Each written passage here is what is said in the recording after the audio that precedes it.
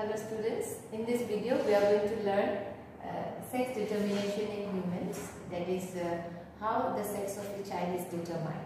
So in human being, the determination of sex is XY type, that is human sex determination is XY type, and as we know that human beings have total 23 set of chromosomes.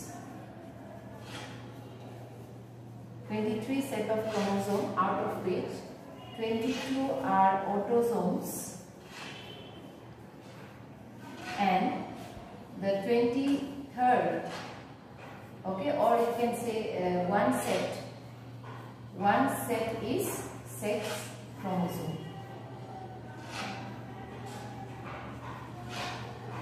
Okay, so out of the 23 set, 22 are autosomes and one set is the sex chromosome, and this one set which determine the sex of a child or human being is XY type, right? That is the male. This one set, male, contains XY, whereas in female it is X and X. As we know that chromosomes are always in pair, so this pair in male it is XY and in female it is X and X. And this XY, I mean the male, is responsible for the determination of sex of a child. So now we will work out how this can be determined, or how a baby is either a male or a female. Okay, with a cross we shall work it out. So here suppose the mother, which is a female, and the father, which is a male. So mother will have X and X and father will have X and Y. And we know that for reproduction the fusion of gametes takes place, and gametes are haploid.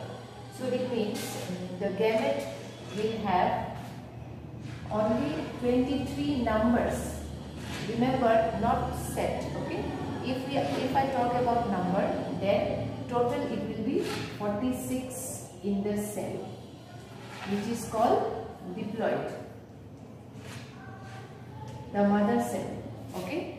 The mother cell, which has 46 number of chromosomes, it will undergo Meyer's cell division, and after division there will be 23 numbers in each of the gamete. Okay, gamete will have 23 number of chromosomes, which is haploid. Right? So in case of male, during the time of gamete formation, the gamete will have either X or Y. Right? As out of the set, this set will segregate or it will separate. So it will be either X and Y. That is 50% will be X and 50% will be Y. But in case of mother, which is a female, as I mentioned, the sex chromosome of the female is same. It is homogamete. Okay, it's same. So it will be X and X. So the gamete will always be X. Right? Gamete means the egg. The gamete, which is the egg, will always be X, whereas in case of male, it will be either X and Y. So during fusion, when when this egg is fertilized by the sperm carrying X chromosome, it will be X and X, which is diploid.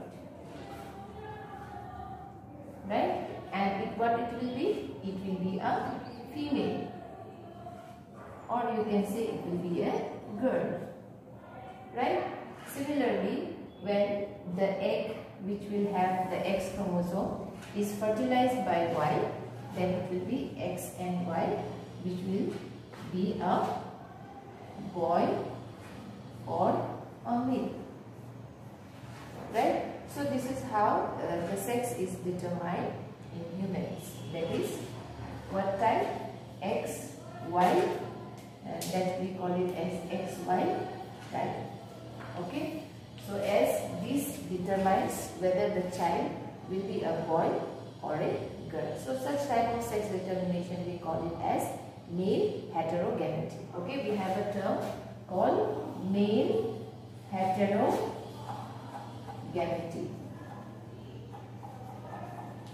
Male heterogamety, as the male is heterozygous.